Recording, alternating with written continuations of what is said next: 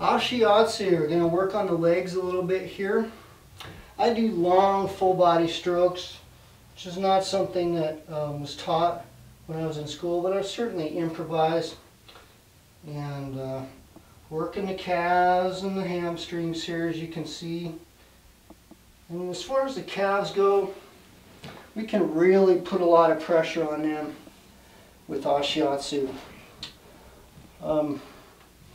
I will oftentimes pin the foot down here with my heel, as you see, and then I can work a little deeper in her calves and provide a little bit of a stretch also.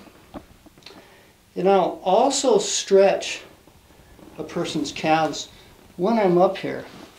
I'll do a little bit of traction and calf stretch.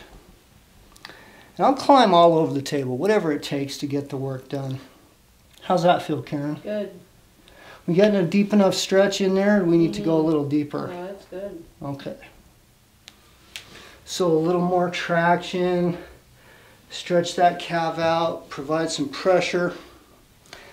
And the finishing strokes that I do with Ashiatsu are always deeper towards the heart. And force everything back up towards the heart. So the drag strokes back are pretty slow, pretty light, but going forwards towards the heart, they're a lot deeper. A lot of people have hamstring issues, and Ashiatsu is a fantastic opportunity to really work those hamstrings.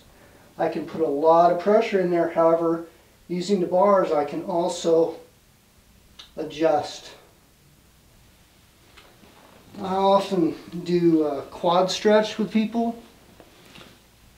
I'll grab their foot, a little bit of work in their QL and low back here while I'm doing their quad stretch, and then traction again.